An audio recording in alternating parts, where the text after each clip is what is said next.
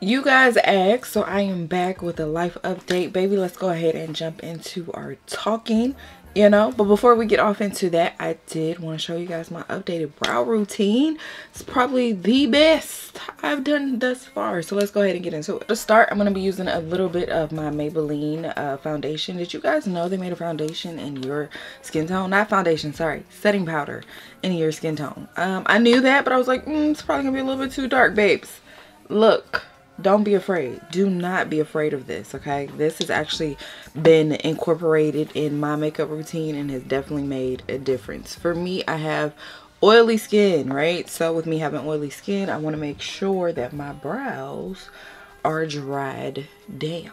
Okay, so that's why I use a setting powder prior to me going in with my brow product. But again, I'm going to show you guys how simple and how easy to draw on your brows is, okay? I was making it too complicated before. All right, so hopefully you guys can see this and you can get off into it. So what you want to do is you literally want to draw right inside of your brow, right?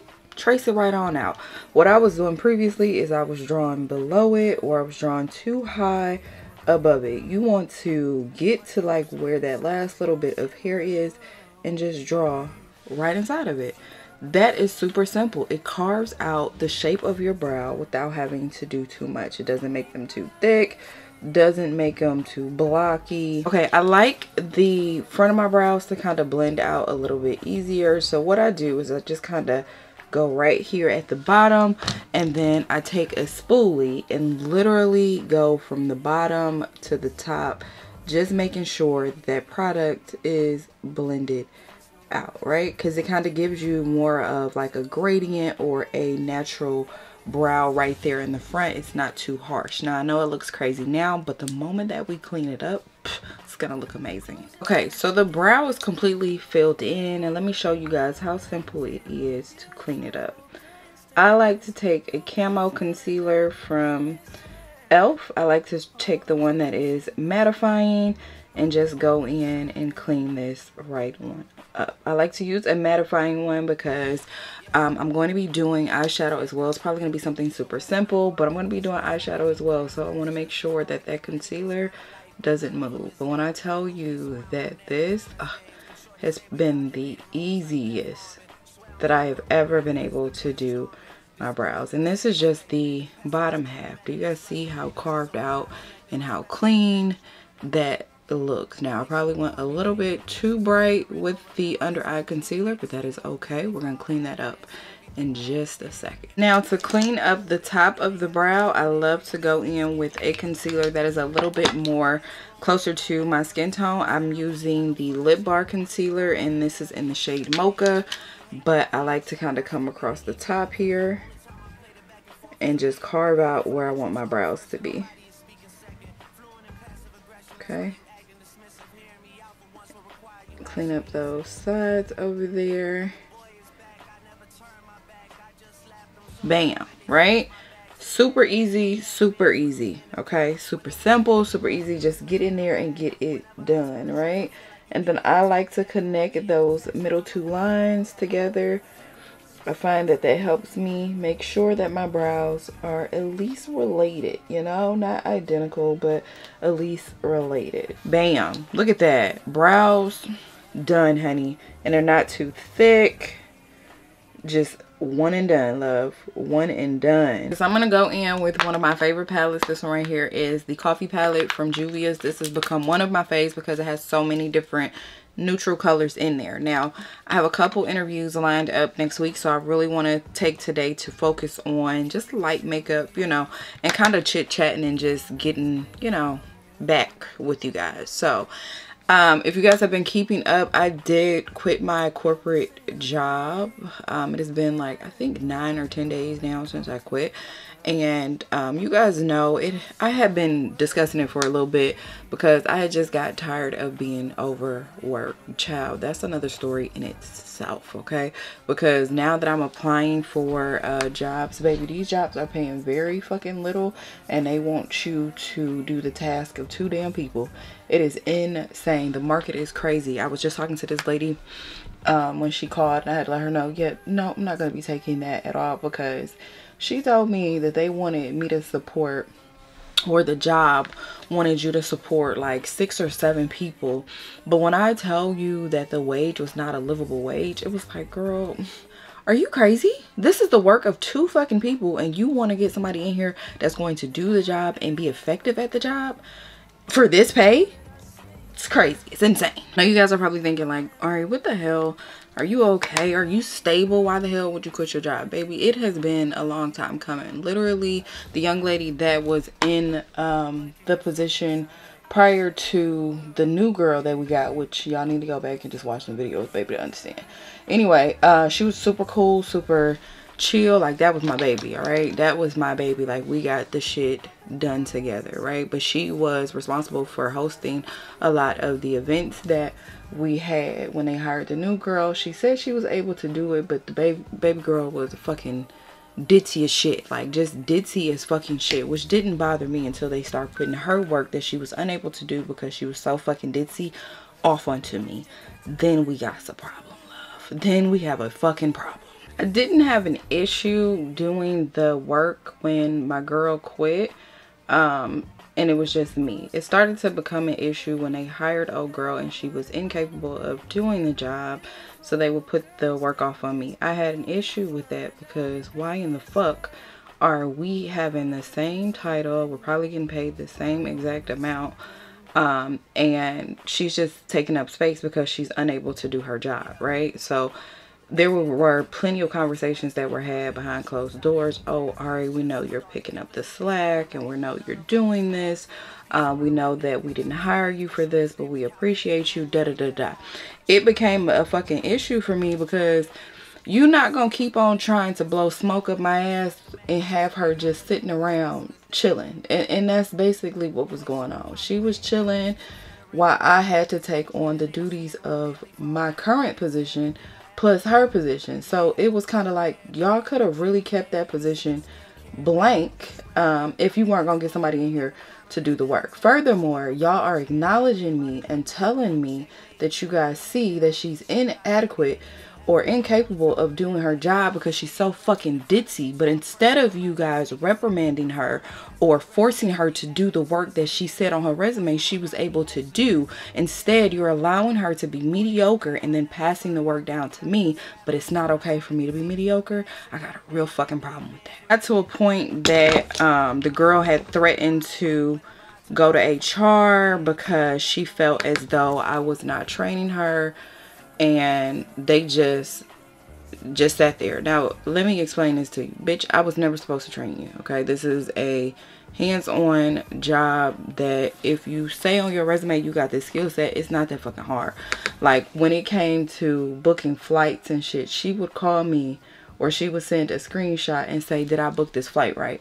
Bitch, if you put on your resume that you knew how to book flights, which is not that motherfucking hard to book flights because you probably do that in your day-to-day. They literally, it's self-explanatory. They literally ask you for your first name, your last name, date of birth.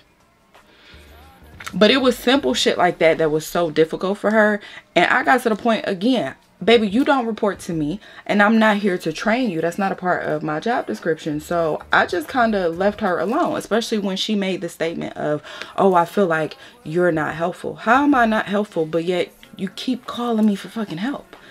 Right? So anytime it got to a place that she was unable to do her job or she couldn't do her job, it was always, let me try to use Ari as a scapegoat, right? And they kind of let that shit go on for a little bit too fucking long for my liking. So we had like several meetings about this, and each meeting resulted in, Ari, we know you're not the problem. We know she's the issue. We're working through it. And, you know, we apologize for, you know, the making you uncomfortable in the position that this is putting you in, and just da-da-da. But we still need you to take on her task because she's unable to complete them. So this went on for about 6 months. Like, not being able to do her duties, right? And so the final thing came down to this huge corporate event that we were having, where it's a national event, right? And so again, the person that was in her role prior to her getting there took on all of this. I was just there as support. I didn't say on my resume I had event planning, but I know how to motherfucking do it. It's not hard. It's not rocket science, right? But for her, whatever simple tasks just were so difficult for her to accomplish, right? On her resume, she had stated, oh, I've done event planning, I've booked travel, all of these things, but then came out in the wash that it was not true, which I'm not mad at you. Sometimes you gotta fluff up that resume a little bit. I'm not mad at you. But when you're unwilling to learn how to fucking do it, it's crazy. Like where, oh, I don't know how to do that, and I can't figure it out. Like I'm not even joking, and I'm not trying to be fucking funny. There was a learning disability there. Like not even fucking playing. There was a learning disability there, right? The people around her, her manager, as well as everybody else, would not interact with her because they knew there was a learning disability. But instead of addressing that and that issue, they would go around it and just come to me. There were times where her boss would call me and ask me to do some shit instead of going to her because he would be so frustrated with that situation. So instead of you, again, making her do the role or the job that she said she was able to do, you work around it by coming through me. I got a fucking problem with that. We had so many one-on-ones because, baby, I was fed up. I was overworked. I was tired. Again, I was already doing the role of two people prior to her getting there. But you mean when she's in the position, I still have to do the role of two people? Like, this is unfair. This is crazy. Again, we got the same exact title. I don't have manager, nor do I want manager in my title. But we got the same exact title. And we are getting paid the same amount. So why the fuck am I always responsible for picking up on her shortcomings? So anyway, there's an event that comes up where, again, it's a national event. It is supposed to be her role. Come to find out, this bitch don't even know how to fucking read contracts. So she's incapable of doing it. So I get a call from her boss yet again. Oh, I need you to really handle this. We know that she's not going to be able to handle it. So if you just don't mind taking it on or whatever. And I was cool, right? I was like, all right, fine. I'll take on the event. But I need her to support me, because again, when the girl that was in her role did the entire event, I was there to support. If that meant me going to pick up items for her, or if that meant me booking a couple flights for her, whatever the case may be, I was there as a support guide. Do you know this bitch didn't offer support at all? And whenever I asked her to book, there were 167 flights that needed to book. I asked her to book 20 of them, and do you know that there was a back and forth on how the fuck you book flights? To the point that I wound up having to book 146 by my fucking self. Because you get so fucking frustrated of having to do the back and forth of each and every one. You are sending me screenshots of how the fuck, did I book this one right? Are you sure? Didn't even know how to read an Excel document, baby. Literally, the Excel document is so self-explanatory. My kids could fucking do it. There's literally a column that says first name, last name, date of birth, right? That's everything that you're going to need for your flight booking. But then there's also a column that tells you which airport they're flying out of. There's also a column that tells you the arrival time as well as the departure time, what time they need to arrive and what time they need to depart. The only thing I needed you to do was go in once you book the flight and fill in the arrival and the departure time. Do you know she was unable to do that? This heifer literally sent me a message and said, I don't know how to read that document.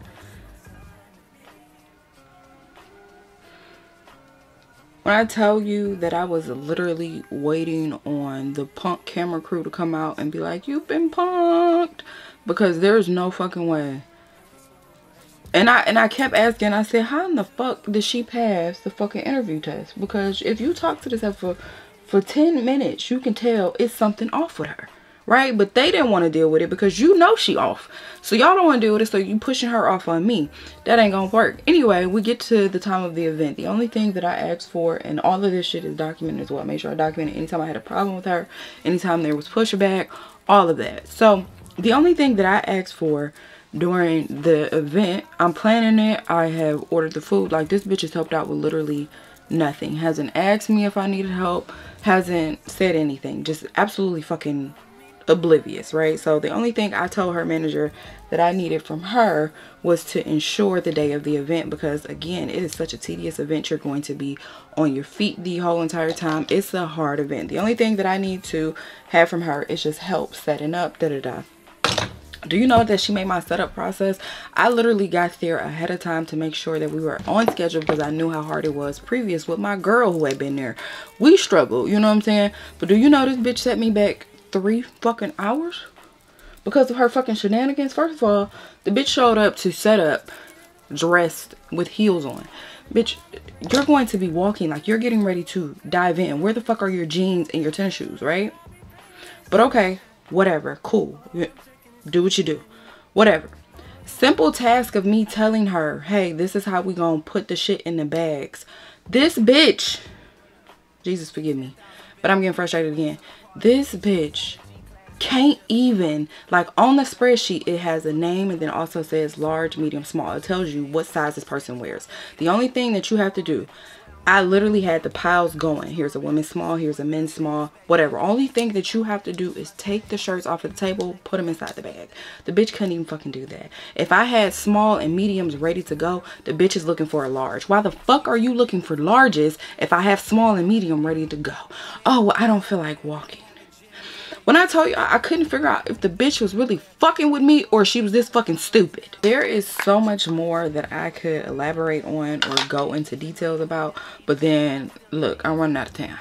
Anyway, let's fast forward to the dinner, right? So we have this big, huge dinner. Again, I've scouted the place. I've signed a contract. The bitch didn't help with shit, right? So, literally, she's talking to a person in a different department and telling them, oh, I don't know if I want to do this job no more. I didn't realize it was so much moving. Come to find out, she had lied on her resume. She admitted it. Oh, I wasn't even doing this at my last job. I was in a completely different department. Boom. That all tracks, bitch, as to why you don't understand what the fuck is going on. But anyway, I'm on my feet the entire time. This bitch is at the back. Because I set her by the door. Because normally we sit by the door to assist with any issues or whatever. This bitch back there drinking. I go back there just to sit down for a quick second, right? Because I'm on my feet. I'm handing out awards, whatever. She ain't asked me if I needed help doing it. No, nothing. But this bitch is back there enjoying herself. I'm talking about 4 or 5 drinks in at this point. 4 or 5 drinks in. After the award ceremony is done, we have a DJ. Now, we can't go party with the DJ because we literally have to begin to start breaking shit down. So, because they out there partying, you let the executives do what they do.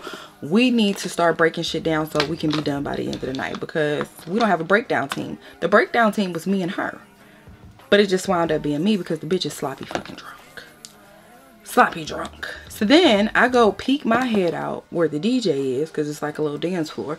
This bitch is over there twerking, ass in the air, twerking in front of C-suite.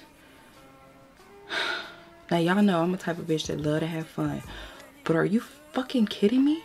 You're twerking in front of C-suite? And let me remind y'all, let me put this into perspective for you motherfuckers. There are only 4 black people at this event, none of which are in fucking leadership, and you got your ass over here motherfucking twerking. I don't care how motherfucking cool these people act like they is. The looks on their face was of pure shock and mortification, bitch, and you are one of 4 black people and you showing your ass. I'm breaking down. This bitch too drunk to help do anything. You know how like when people get drunk, they get to falling all over themselves and talking and touching and shit. Yeah, she's that fucking drunk, right? So I'm like, you know what? Just go sit down. And then one of the 4 blacks comes up to me and says, you know, how do we get more inclusivity in here and stuff like that? And I'm thinking to myself, do you see the motherfuckers that we have up in here now? 1 of 4 got their ass in the air, and I'm not talking about I'm talking about hands on your motherfucking ankles twerking in this bitch. You think they about to let us in the motherfucking door? We will never be seen as anything more than just fucking peons within this fucking company because of the way that you fucking carrying yourself. I'm all for having fun. You may do a little jig. Hey, I'm all for that. But you got your hands on your motherfucking ankles and your ass in the air. Bitch, what the fuck is wrong with you? Y'all know I am all for ratchet shit. I love me a good sexy red, okay? All I'm saying is in a building full of executives, you don't act that way, baby. Now, if it was just supervisors and managers, absolutely, show your ass, do what you do, baby. But not on this motherfucking level. Not on this level, especially when they already don't want to let us in the door. Like, what the fuck is you doing? When I tell you, I was just so disappointed and disgusted. But that wasn't even the motherfucking final straw, right? So I wound up limping out of there because, mind you, I have been on my feet since probably like 7. It is now 11. I have not eaten anything. This is day 2 of me not eating anything. I had not sat down. Like, baby, I was fucking tired, right? But I still was like, we gonna push through, everything gonna be good. You know, the executives seem to be pretty excited and happy, so I'm good. You know, I made myself look good. We good, right? So the next day, the only thing that I needed, now mind you, this whole entire motherfucking time, I keep going back to y'all, this bitch is not helped with a motherfucking thing. When I tell you I had to buy a U-Haul van just to get all of the shit I had at my house, swag, orchids, all of that shit, I had to buy a U-Haul van just to get it up to the venue, right? The bitch has not helped transport a motherfucking thing. She has not helped with nada. Like, when I say nothing, I'm talking about zero, zilch, nothing. The bitch has not helped with a damn thing. So we're at final day of the conference. The only thing that I need this ditzy ass bitch to do is help with the fucking takedown after everybody motherfucking leaves. That's it. Do you know this bitch disappeared? This a fucking period. The entire duration of the final day of the conference, the bitch was nowhere to be found, right? So at this point, I'm frustrated because I've just given y'all 2 whole days of absolutely my best. I ain't ate, I'm tired, I ain't seen my kids, I'm ready to fucking go home. And the only thing I asked this bitch is to help with takedown, and this bitch is gone. So I call her manager and I say, where is she? He says, I don't know. I called her and she said she was walking around the hotel. Help me understand why the fuck you're walking around the hotel if we have shit that we need to do and take down. Help me understand why you're walking around the hotel, right? So I wait 30 minutes for her to return. The bitch never fucking returns, right? So she just steady doing whatever fuck she want to do. And that's when I knew that no matter how many discussions I had with management, this behavior was never going to change. There was never going to be any type of any type of, is it recourse? Is that the word I'm looking for? I think so. It's never going to be any type of recourse for her actions. She was never going to be in trouble. And I was always going to be the one that was going to be looked at as picking up the slack. And again, I just wanted to go home. The bitch hadn't asked you for help with nothing. You didn't help. You didn't offer help. You didn't do anything this duration of the entire conference. And the only thing I need you to do was help me take down. And bitch, you decided to walk around. I had enough. And when I tell you I walked out and never returned, I walked out and never motherfucking returned. I threw some curls in my hair. I got like a little short on my wig tutorial. If it's not out, it will be out soon.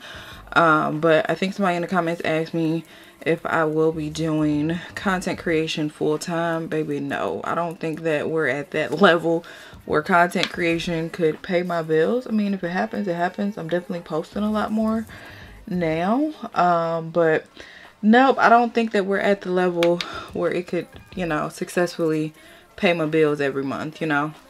I told y'all previously, it's like hit or miss. So I should be like really worried, but I mean, I was financially smart. I did make sure I didn't go out here and spend money. Of course, you know, I bought the things that I liked, but when it came to, you know, my decisions, I made sure I saved up for a rainy day. Unfortunately, this is my rainy day. I already have like a couple interviews. Hopefully they pan out the way that I want them to do, and they, you know, the pay range is what I want. Keep you guys abreast of that. But I mean, overall, like, I'm okay. I'm in a good space, and I know that everything is gonna work out for the better, you know, and that's just where we are. Okay, let's go ahead and spray this, and then I'm gonna show y'all how to do the lip, girl, because I done figured it out. I done figured it out, baby, how to make it look good. Alright, so if you are a dark skin baddie and you are having trouble finding a liner that really pops on you, I have switched, and it's not nothing new. People have been saying to do it for a while. I just haven't done it. Oh, my ear itches, sorry. But I have used the NK concealer palette. I got this for probably like $3.99, $5.99 at my beauty supply store, and I've been using this shade right here, and it just kind of contours my lips the way that I like them and give them that natural pout that I look for. So I'm going to show you guys how I go in and do that. And I use like a little brush. This is my Makeup by Mario pencil. I use this brush to go in and outline my lips. So just watch and see.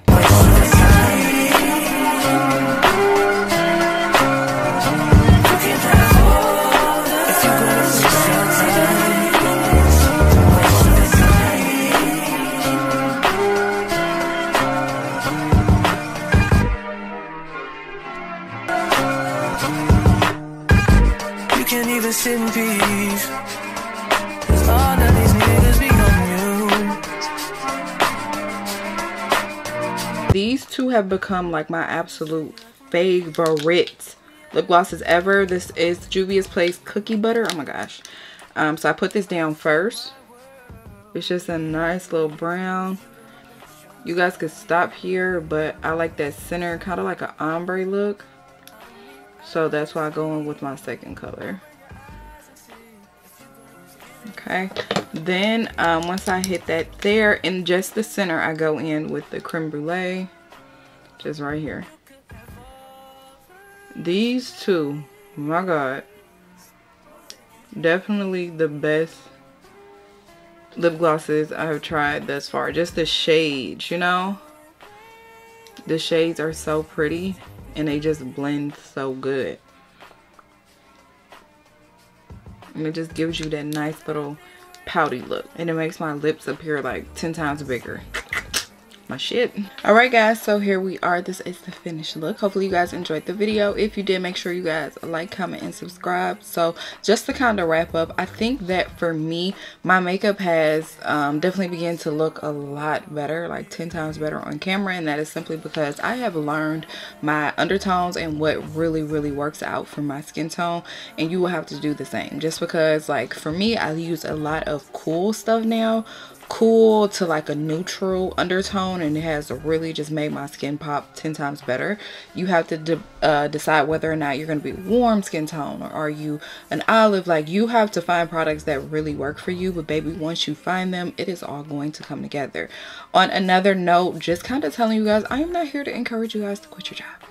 That is something that I do not encourage. Okay, hell, I'm really just trying to figure out why the hell I quit mine. I mean, I know why, but it's like, girl, was that really smart? But we're gonna figure it out, and I'll take you guys along for the journey. But yeah, this is it. Like I said, I do have a YouTube short. Oh my goodness, my hair's sticking up on this side. I do have like a YouTube short kind of going over how I install my hair. I have another hair tutorial on the way. Don't know if influencer is going to be my full-time primary income, but I mean, we're trying to work some shit out. But anyway, this is it. I gotta go, but I love you guys, and I will see you guys next time.